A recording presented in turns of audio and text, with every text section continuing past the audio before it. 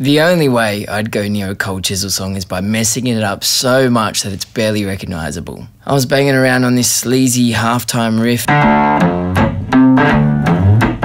Out came the words of probably their most bluesiest song, Rising Sun. She just jumped on a plane and paid no attention to me.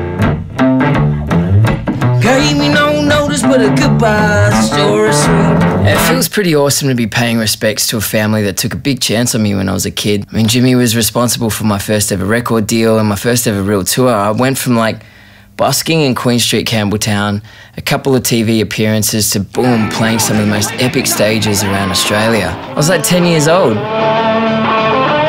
I go on stage, play to 10,000 people, bloodbath afterwards, and then just pray that when I got home, the Easter Bunny remembered that I wasn't going to be home this year. Man, totally stoked to be releasing my take of Cold Chisel's Rising Sun and to have Diesel on backing vocals.